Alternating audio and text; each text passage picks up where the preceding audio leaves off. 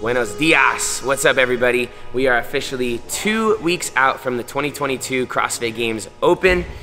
With that going on, I was just reminiscing a little bit. This is gonna be my 11th straight Open. I started competing in 2012, and I'm looking at my profile right now. In 2012, I took 188th place in the world. The next year, I bumped up to 56th. The next year, 20th, then 16th. In 2016, I won the Worldwide Open. Year after that, I took 2nd, then 25th, then 60th, then 6th, and 6th. That was last year. This year, we'll see how we do. At the end of the day, it really is just a qualification for the next stage, which is quarterfinals.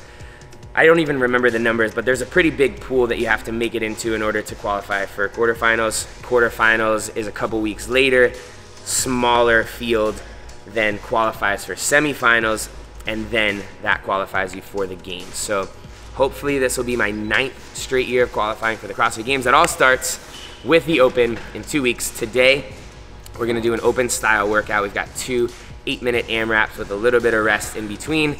Some movements we've seen in the Open, some that we haven't, but you never know. And afterwards, we're gonna talk a little bit about the Open, some tips and tricks. Like I said, it's gonna be my 11th year. Hopefully I've learned some stuff over the last decade that can help you guys. But thank you once again for being here. I hope you have fun. Let's get it. The workout for today is an 8-minute AMRAP going up by 3s of sumo deadlift high pulls at 135 pounds for gentlemen, 95 for ladies. That's a movement that I don't think has ever been in the Open, but could make an appearance. They had it at regionals 1 year. And that is paired with going up by 1 every round ring muscle ups. So you'll do 3 sumo deadlift high pull, 1 ring muscle up, 6 sumos, 2 ring muscle ups, etc. As far as you can get in 8 minutes, and then we'll rest for 2 minutes with another 8-minute AMRAP. Same format, going up by 3s of front squats at the same weight, and bar muscle ups going up by 1s. That's it. So feet have to be outside of your arms, and then you just have to get the barbell above your collarbone. Some competitions, you have to have your elbows above the bar, some you don't. I tend to, if I'm not thinking about it, have my elbows low, but maybe today I'll try to focus on elbows high just to be safe.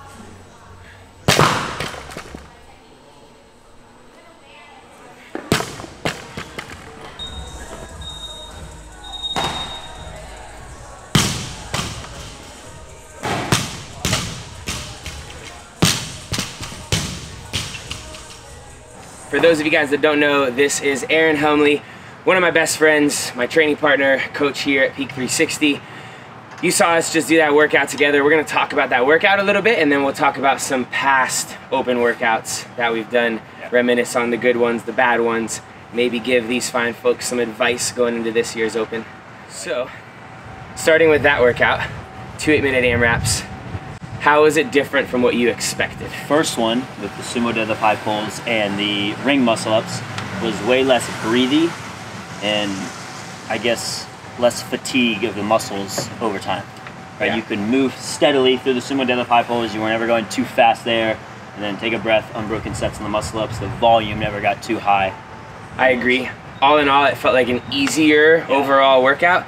Even though I personally got less reps. Did you get more or less on the first one versus the second? Less on the first one. No, more on the first one. More on the first. I got less on the first one, but I think it's just because of the nature of doing singles on the barbell, which you're right, also did make it kind of easier. You could just do 1 rep, drop, do 1 rep. Whereas when we got to the front squats, I felt it immediately. Like I did on the set of 6, and I thought, oh wow, this is gonna be different because you're doing big, unbroken sets, and even if you break them up, you're still doing bigger sets than just the singles that we were doing on the sumos.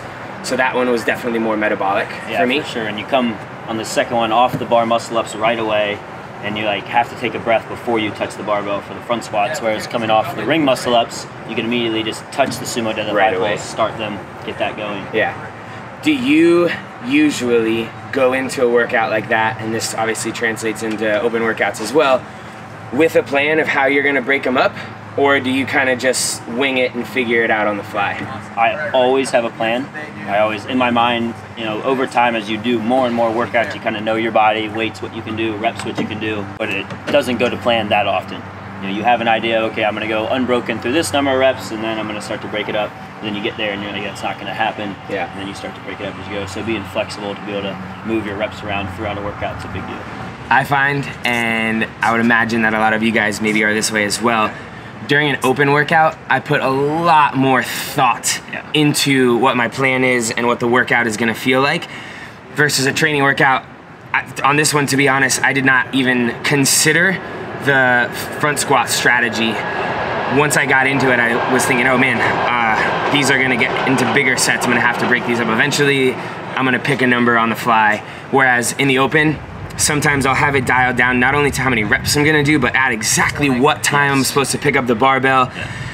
I remember the workout that was double unders, toe to bar, and then a squat clean ladder. Do you remember that? We've done it 2 times. I do remember that, yep.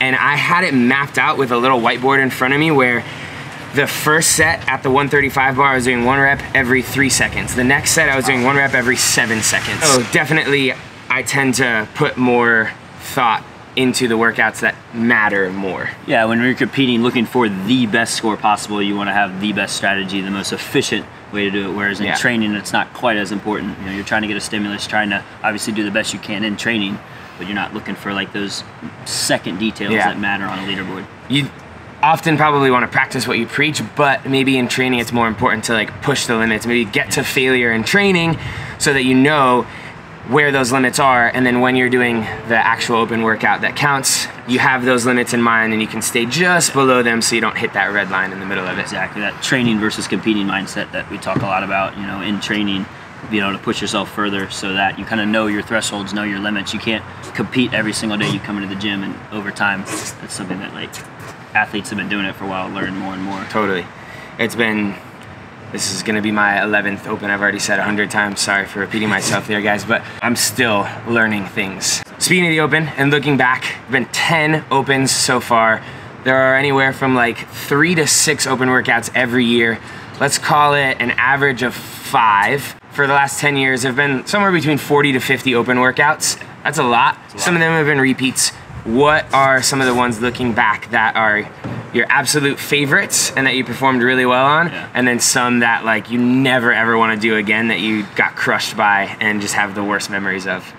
Man, I remember the 20-minute AMRAP we did where it was dumbbell thrusters, toes to bar, and double unders in short reps. I don't exactly remember. They were like very fast where you're getting a lot of rounds. That was either 2019 or 2020. I think 19. Yeah. And I love that style where it's just like you flow. The reps aren't so high, you know you can hold on and go unbroken for the most part.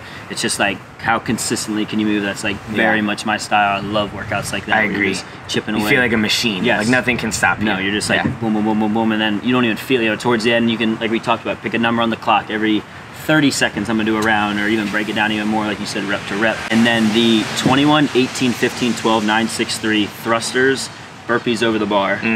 That workout demolished me the first year it came out, maybe 2016. I was up in Jacksonville on spring break with my buddies in high school, and we like dropped into the gym and did it, and it was hot, humid, gross, and I just got obliterated. That workout I have a very, very fond memory of because it was the one that sealed the deal for my open win in 2016, and it like, I was in the lead, I just needed to do well enough on the last one. They announced that, I felt pretty confident in it. Burpees and thrusters are 2 good movements for me. And I executed really well, and I remember finishing and like knowing that I had done it, and so it was this like big celebratory moment, even though it did hurt like crazy. Very painful. I don't care who you are, a first day CrossFitter or one of the fittest people in the world, it's gonna be extremely painful. So another super positive open memory for me, in 2013 at regionals, I was in a qualifying position and I got lit up by the 21-15-9 deadlift box jump workout. It was deadlifts at 315 and box jumps in the 30-inch box. I was pulling like round back from the very beginning, ended up blowing up, finishing in like last place, dropped out of contention, and so that was heartbreaking. Realized that deadlifts were a huge weakness for me, so I trained them a lot, and then in 2014, I believe, one of the first open workouts was a deadlift box jump ladder. It was a little bit of a different format where you did 15 box jumps every round, and then the deadlift number, I think, went either up or stayed the same, and then the weight increased every round, and it finished with reps at 365, which is pretty heavy at the end of a workout when you've already done a ton of deadlifts. Sure. And I remember finishing that, blowing my mind with how well I had done. I finished like top 10 in the world, whereas I had taken close to last in the world at regionals recently. And so that was like a moment of overcoming a huge weakness for me, and that kind of gave me the confidence that, all right, I can work hard at the stuff I'm not good at and maybe be able to qualify. And that's the cool thing even about the Open for a lot of people is we see the repeats of the workouts like year to year. Where see how much you progress. Yeah, you know, like when that 55 deadlift, 55 wall balls, 55 cal row, 55 handstand push-up workout came out. That first year 225 was a tough deadlift for me. Every rep was a single, like you said, rounded back, just a brutal workout. The next year we redid it, and it was an exponentially better score across the bottom. You know, so it's cool to see how you can progress every single year, even if you don't necessarily always see, oh, why should I sign up? You know, it's like you just get a good marker year to year of how you can improve. Yeah, for sure. And I think we're not paid by CrossFit at all. That would be nice, but there's no reason for us to encourage anybody to sign up aside from the fact that we have as many times as we've done it, and it's been a positive experience every year. After the fact of, obviously, while you're in it, it maybe doesn't feel so positive, but like 5 weekers, yeah, the community element of it though, everybody comes together. It's a very fun 5 weeks. You really feel like a family within the gym. People are supporting each other. You're helping your friends redo and film and judge, and I don't know, the Open every year really, I think, sparks people's enthusiasm for that CrossFit Games season. For context, we're just doing some weightlifting. Got a handful of single power snatches, somewhere between 185 to 205. I've actually never been a great power athlete, like my power lifts, which just means you're catching with your hips above parallel, so not going into a squat. Not my strong suit, but feels pretty good here, and I'm just above parallel, so I'm gonna work on trying to catch this next one as high as I can. Since we're talking about the Open in general, and you're an awesome coach, what are some tips that you have for people doing the Open this year, whether it's super general, just talking about like setting up your cameras and your timers, or very specific, like movement things or mindset things? What do you got?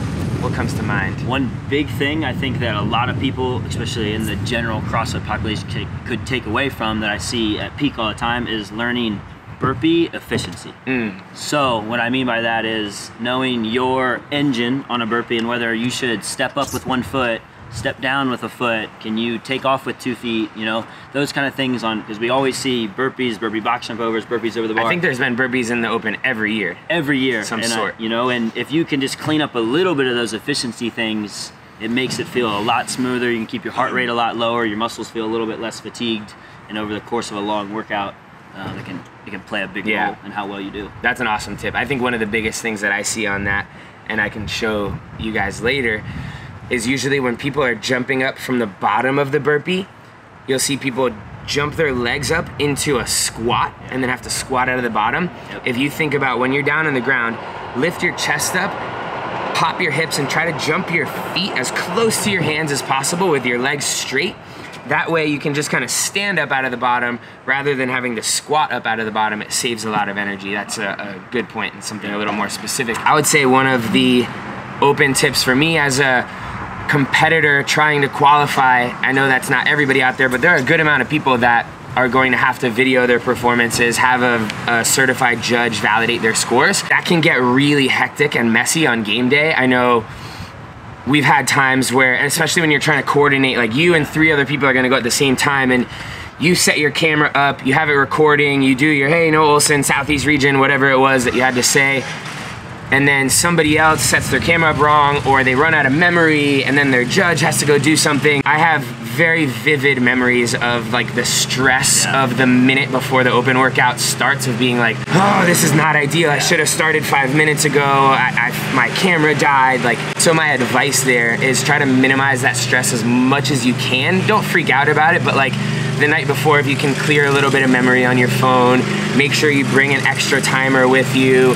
Have somebody already set up ahead of time to judge. That's happened to me before, where it's like 10 seconds, and I look around and I'm like, I don't have a judge. Can somebody judge me, run over real quick? So set up as many things ahead of time so that when you're warming up, all of that is taken care of, and all you have to do is do what we do every day and train, and at 3, 2, 1, you just do your thing.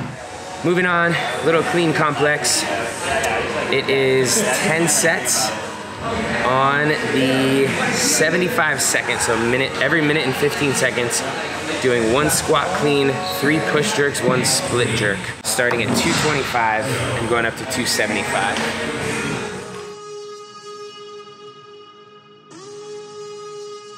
Obviously, this is kind of my theme always.